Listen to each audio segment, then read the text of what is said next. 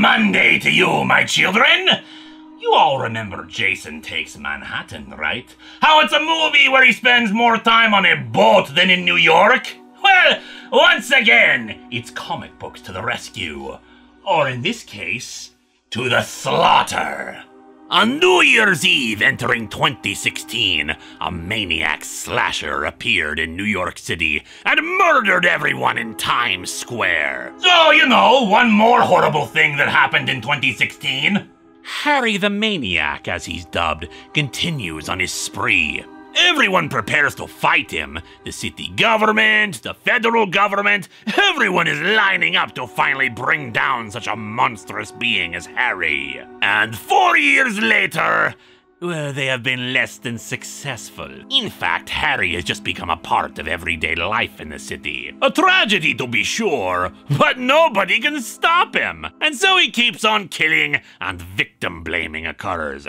What were you doing out late at night? Maybe you wanted a machete in your back. That sort of thing. I mean, enough with the brutal murders. What people really want to hear about is the new driverless subway trains. So after 4 years, are the cops even doing anything to try to stop Harry? Well, yes and no. Gina Green volunteers to head up the Maniac task force, which is pretty much just her. The budget for it got slashed after the second year, and the position is seen as a joke. The place you dump officers as a punishment, since nobody has been able to take down Harry or even figure out a pattern to his behavior. Gina has her own theories, which she shares with the only other person on the task force, Zelda Pettibone, an alcoholic cop who was punished for turning in a cop who murdered a boy. She sees Harry as divine punishment on the city, and there's nothing they can do about him.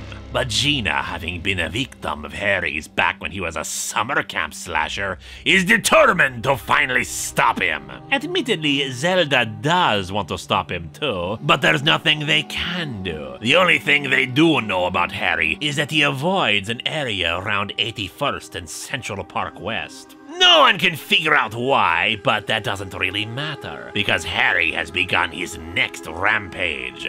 Right on the new automated train. Meanwhile, our heroines go to meet Gardner Birnbaum, an author who wrote the definitive book on the Maniac and made a killing off of it.